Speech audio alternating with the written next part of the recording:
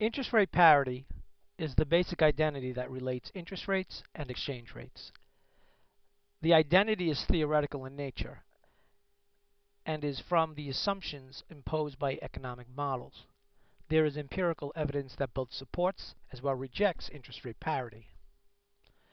Interest rate parity is an arbitrage condition which states that returns from borrowing in one currency, exchanging that currency for another currency, and investing in interest-bearing instruments of the second currency, while simultaneously purchasing futures contracts to convert the currencies back at the end of the investment period, should be equal to the returns from purchasing and holding similar interest-bearing instruments of the first currency. If the returns are different, investors can theoretically have a situation of arbitrage and make a risk-free profit. Let's take a look at our spreadsheet. Say we borrow yen. These numbers are all just made up, so these aren't true exchange rates. The spot rate for the yen is 0.2556. The forward exchange rate would be 0.2610. If we could borrow at a risk-free domestic interest rate of 4.12 and a foreign interest rate is 4.26, we're going to borrow that for 6 months. The transaction cost is 0.1% and the transaction size is 1 million units of foreign currency. This we can change to anything. If you see down here, it actually propagates throughout the spreadsheet, so that's a nice feature.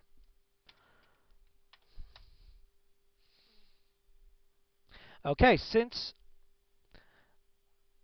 the interest rate is for 6 months, we take the foreign interest rate and divide it by 2, which was now 2.13. So we're going to borrow the foreign currency for the duration of the contract. We're going to convert that now to US dollars.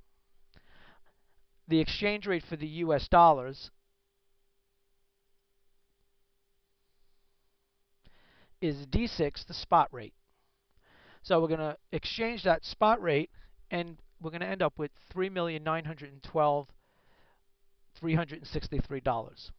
We're going to take that US dollar figure and we're going to invest it in treasury bills for 6 months at a risk-free interest rate. We're going to make $80,595 in interest. Our total principal and interest is now $3,992.958. Prior to the converting the money into US dollars, we had a transaction cost for borrowing the currency, which was $1,000, which is 0.1% of the $1 million.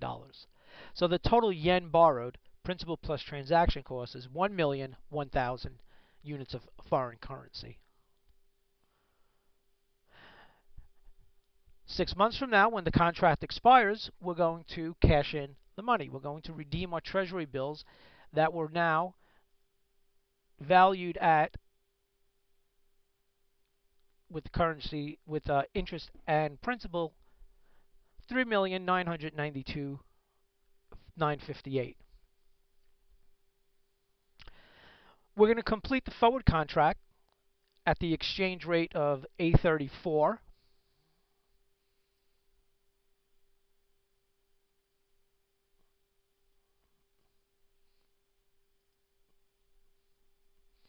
Excuse me. We're going to complete the exchange rate at the rate of 0.261, which is D7.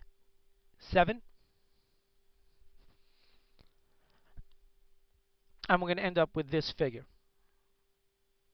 We had to pay interest to borrow, which was that 2.13%.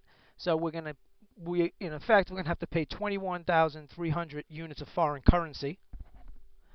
So the total yen to repay will be the converted amount, the interest, and the 1,000 units of foreign currency for a transaction cost.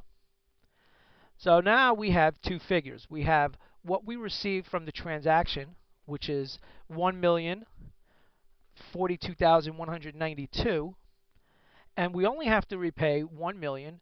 22,300. So now we have an arbitrage profit of 19,862.